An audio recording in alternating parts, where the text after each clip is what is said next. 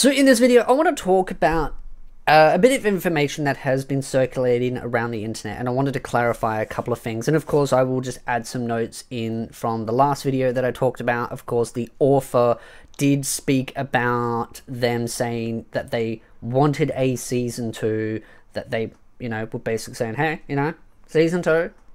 They're open to it, and so a lot of people have been kind of kicking and screaming about it.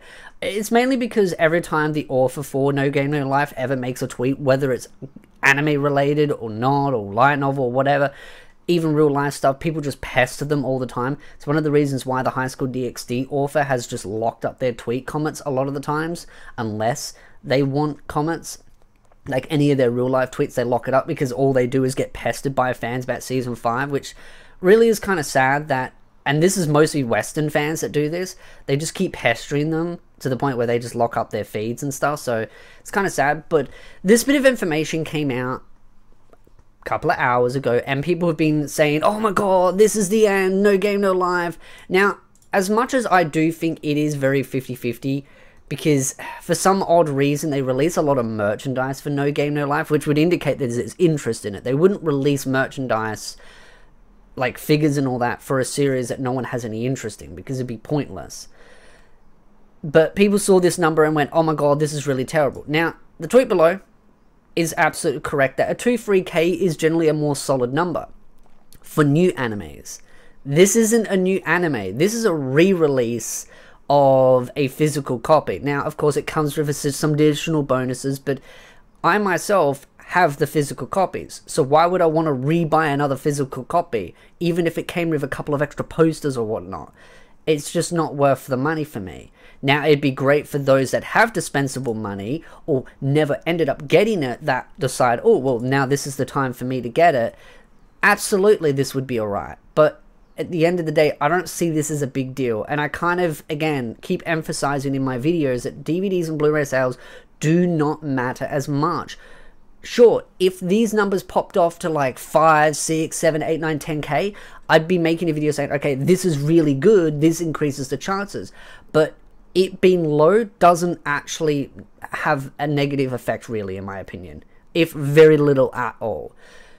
If it's a high number, sure, it has a positive, but the negative doesn't matter as much, because most of the revenue will come through things like physical copies of the light novels and mangas. It will come from the merchandise like figures, shirts, bags, whatever else, particularly figures, and then additional stuff like collaborations through mobile games. Example is High School DxD is getting a mobile game, but they're also collaborating in another mobile game. That's a collaboration. They make money from that, so that helps the series. Just emphasizing on those little things. So I don't see this as the be-all end-all. I think it just makes for really good headlines on Twitter and on YouTube and stuff, and being like, No Game No Life, doomed. Maybe I might title it that, I don't know. But it definitely makes for good titles where people will kick and scream doom and gloom because of this, but this really doesn't matter that much. And that's why they made the tweet, because it's low numbers, so people are going to start talking about it going, well, this isn't good news. This is meh, as kids like to say, mid. It doesn't really matter. It's neither good nor bad. If it was higher, it'd be great, but if it's low, it just doesn't really matter, because that's not what matters as much anymore. They'll still do physical copies, and I'm sure it'll get a trickle of physical copies, and especially if it comes to the West, people will buy it up. But I know for a fact most people that I know already own a physical copy, and they have no intentions of buying another copy. What's the point? You already own it. You just want to watch the show on it. You don't need all the extra little gibs and gabs that come with it. So just wanted to clarify that, because I've seen a lot of people now saying, oh, it's never going to get a season 2. I'm not saying that it is or is not. I'm just saying using this as a basis for your argument is flawed. We could use the argument that No Game No Life has just had no real information. It's been so long that it will never get a season 2. Some people use the whole banning of Australia for the light novels.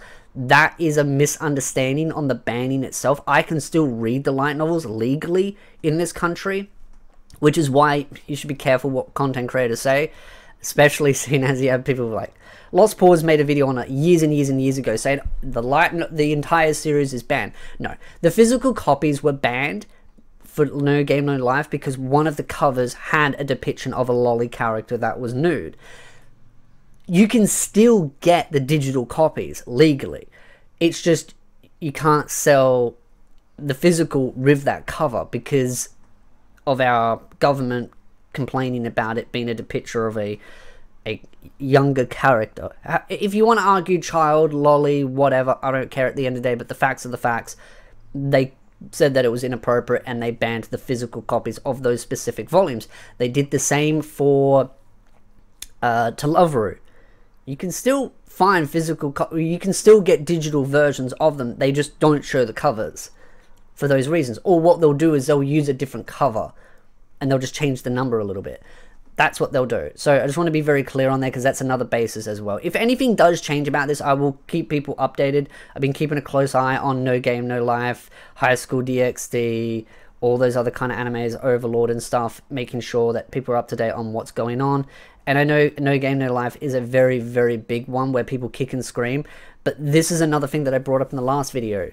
You see all these petitions, and 99% of people that sign petitions don't consume content legally. So this is why studios don't care about petitions. It's why I don't make videos like all the other clickbait channels that go, look, this petition got 100k. It doesn't matter.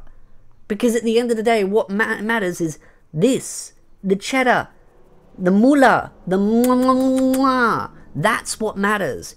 If it's profitable, they'll go for it. But the physical copies don't matter as much. It's merchandise. That's where the big bucks come from. So again, I'll keep you updated. If you like this video, hit the like, subscribe, and I'll see you beautiful nerds in the next video.